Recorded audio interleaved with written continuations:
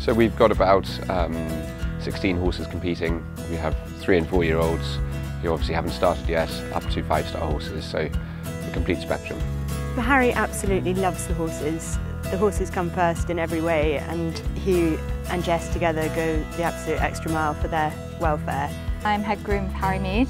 I've been with him for about 13 years now. He's given me so many opportunities to learn, and he's great to work for. We know each other so well. We adore the horses. We both want the same goal. We both want the same outcome. He's incredibly thorough. Everything is done to an incredibly high standard. He loves a challenge and thrives on pressure, and usually will do his best when he's under the most pressure. I love being tested. Even aside from competing, I just love that opportunity to have a real challenge, and I'll always do my best.